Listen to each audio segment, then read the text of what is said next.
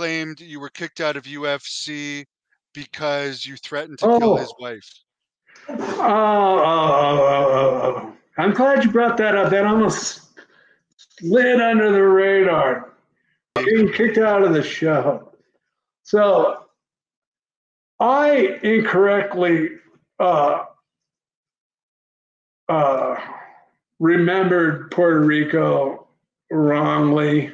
Has nothing to do with affecting the story at all, or his oddball, goofy ass behavior and lies that he's spewing now. He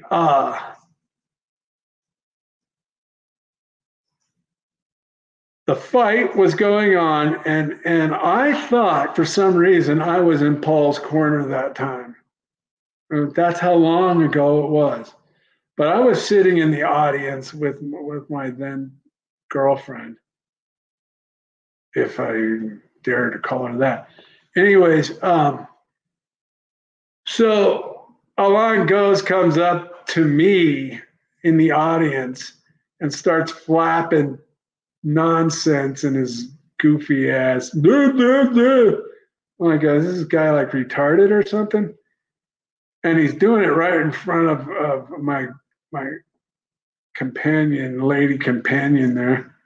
And I'm like, no, you don't talk to me like that, especially in front of my woman there. And so I go, I'm going to take care of business here. And Eddie, who's also fought in the UFC, I got him a fight in there. I got all my friends' fights in the UFC. And Eddie was there, and I go, fuck that. No one talks to me like that. I don't care who you are. So I go, I'm going to get him. And so I go walking my way to go get him, and Eddie's probably 5 yards behind me in this arena. And so she starts yelling to Eddie to stop me. Get him, get him, get him. Don't let him, don't let him go over there and do that. They were on the other side of the octagon. Well, I hear no sense at that time. So I'm walking and Eddie's running after me like, Dave, Dave, Dave. So I walked up to them, and of course they all are stone-faced like, what? We didn't say anything. Yeah, and he started to pop off. I went to slap him across his face.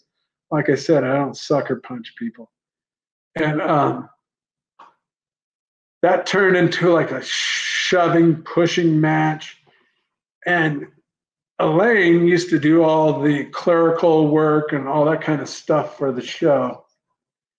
And so she ran up to her and said, oh, I heard you yelling, get him, get him. And she's like, what the hell are you talking about? And once again, she wasn't, my girlfriend was there, and they started getting into each other. And I went to split them apart. Like, get the hell out of here, Elaine. And she is a Karen from the get-go. She thinks she wears the pants and she can boss you around. She's from the very first time I talked to her, I was like, oh my God, she must be having a bad day. But that got separated. And then she, of course, wants to elevate it into a big scene. And I go, get the fuck out of here before I kill you. It was like hyperbole. It was not like, and it's like a narcissistic thing to do, like turn a statement like that into a big deal about yourself. And so that's what she clung on to, like, oh, he said he was going to kill me. Oh my God, I'm not going to be able to sleep at night. It was nonsense. And so they try to make a big deal out of it. And so I go home, we all fly home, I get a phone call. And it's like the show. And I was under contract with these people. And they're like, we got problems. And I'm like, oh, what's your problem? And they go, well, Big John and Elaine and this Dr. Ron Istergro are all going to quit because of you. And I'm like, good. Who the hell are they? He's a referee. He's like Ronnie the ring builder on the side of the fucking thing. Who cares? And his wife, she needs to go too. She's a bitch. And they're like, no, this is like serious. I got serious. Are you fucking kidding me? Really? Are they putting asses in the seats? No. Oh, I'm gonna go watch a fight because Big John McCarthy's the ref. What? Where do you wake up thinking like that? Anyways, so time goes by, and I believe this is years ago. That Randleman was fighting. He might not have been against that Boss Rutan guy, and they were fighting. That's probably the only reason why I would be home watching that, is because of that's what the fight was. And so we watched the fight, and then after that show, I think it was in Detroit or something like this. I'm not a UFC historian. I give it very much thought, really. And so the phone rings after the show, and it was like, what are you doing? And I'm like, what do you mean, what am I doing? I guess they realized that I was the personality of the show, and that back in those days, it was crazy, man. I couldn't walk anywhere. I was getting mobbed everywhere I went.